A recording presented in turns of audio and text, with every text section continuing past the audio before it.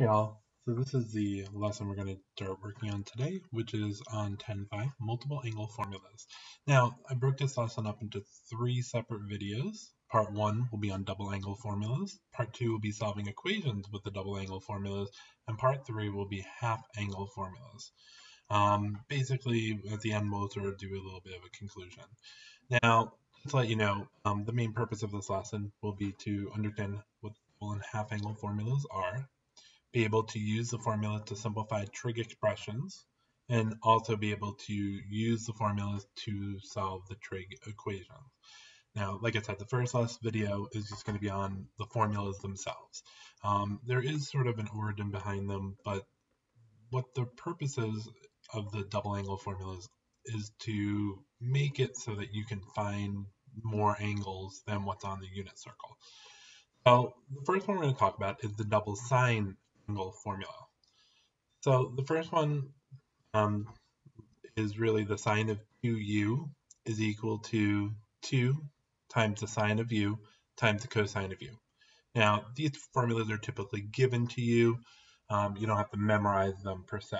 But one thing you should note here is that u is basically going to be in these formulas, in these two, on the right side of the equation, represent basically half of the angle that you're given. So here's a quick example for us. The sine of 2x minus the sine of x. Now, what we can do to simplify this expression is really just replace the sine of 2x with the equation above. So, for example, here we'll do 2 sine of x times the cosine of x minus the sine of x. This is typically how you can simplify the expression pretty quickly and easily. The one thing you could do later on is you could factor out a sine of x, and this will be important when we solve the equations. What we'll be left with is sine of x times 2 cosine of x minus 1. So be sure that you realize that you can factor out any common terms. Now let's take a look at this next example, sine of 4x. It gets a little tricky because we have the sine of 4x.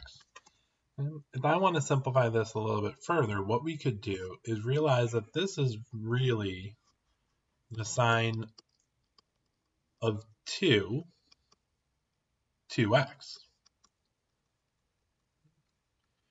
Now, realize that the 2x in this case will be our original u value in the formula above. So all we're going to do is replace u in this equation with 2x. So u in this case will be 2x. So we have 2 times the sine of 2x times the cosine of 2x. Now, we're not going to be able to fully simplify this now, but the sine of 2x could also be simplified if we allow u to just be x in this case. So I'm going to replace sine of 2x with the sine of x,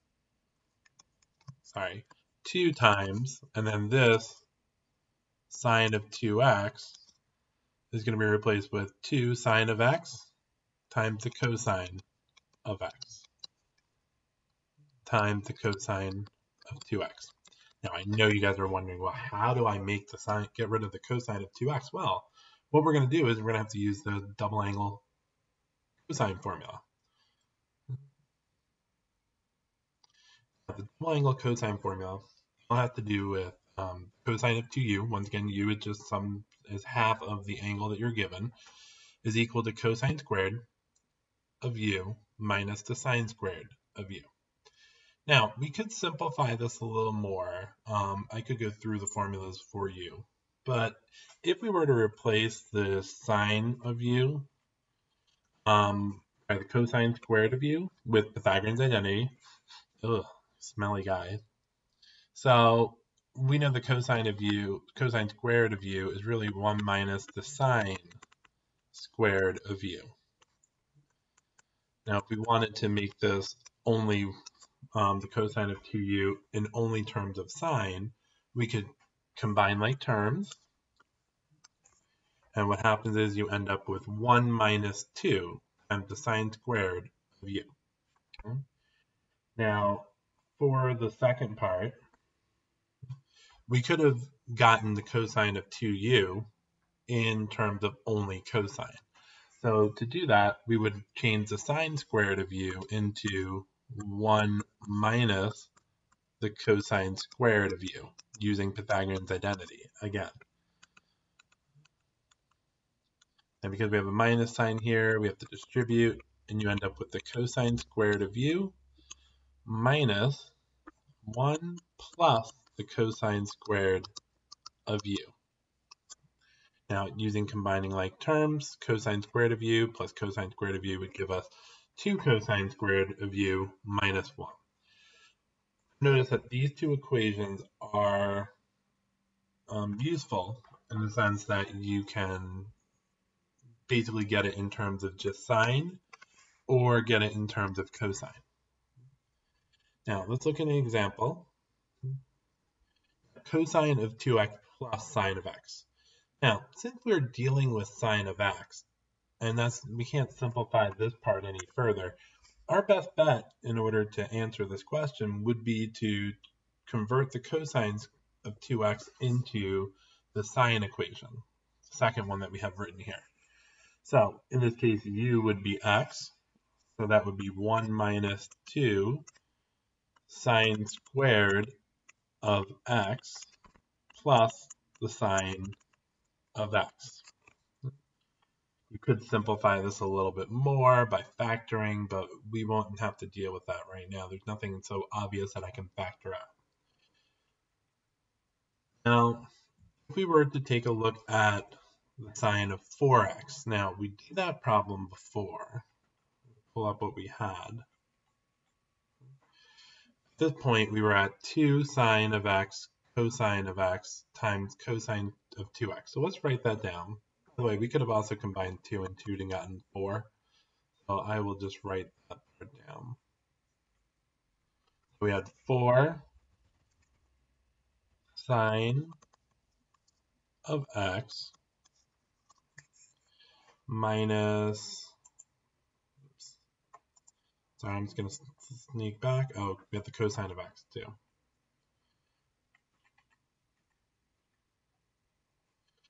Cosine of x.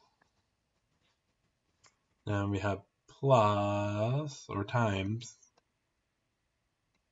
the cosine squared, sorry, cosine of 2x. Now we can simplify that cosine of 2x by using one of the formulas above. It doesn't seem like it's going to matter super much which one we use. And when you see the equations, because we have a sine and a cosine, it doesn't really matter. So what I'm going to do is I'm going to use the, let's do the 2 cosine of u minus 1, just so we can let him feel like he's part of the fun.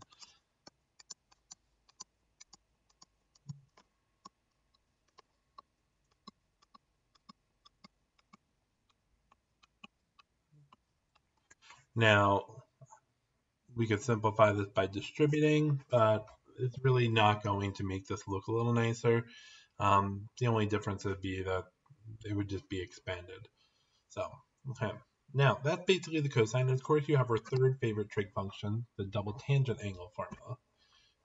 Now, this formula is sort of the ugly one of the group, and because it's dealing with a fraction, but we have the tangent of 2u is equal to 2 times the tangent of u, all over 1 minus the tangent squared of u.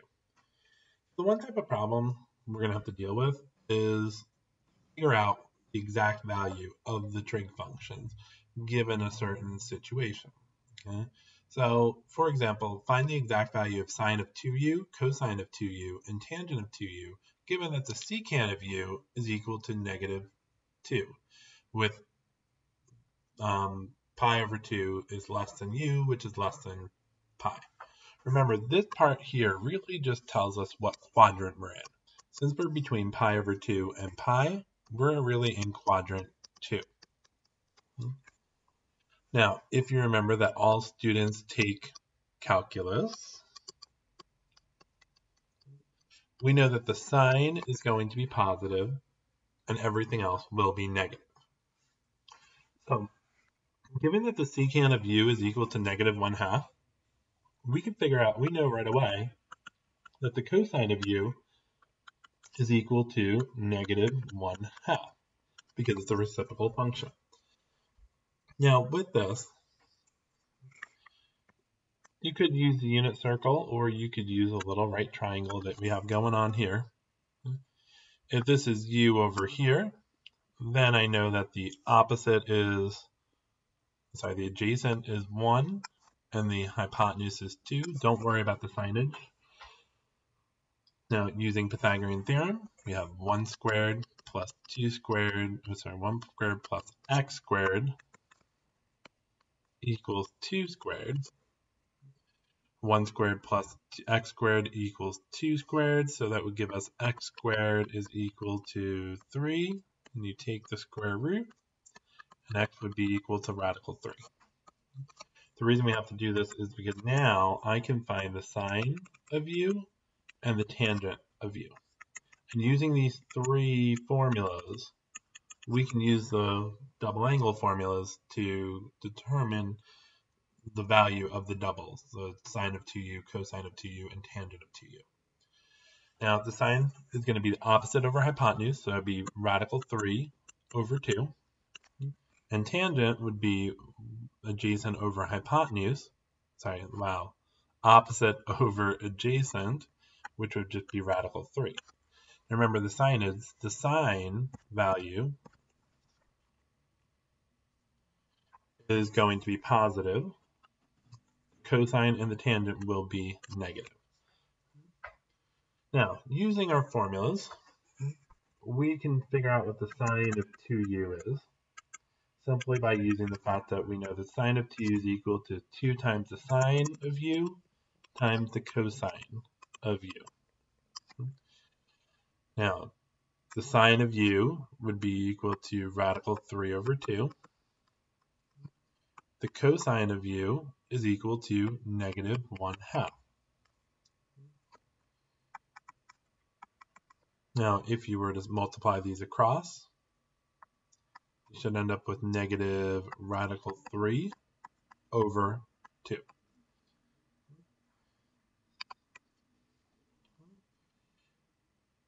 Now, the cosine of 2u, we have the multiple formulas that we could use.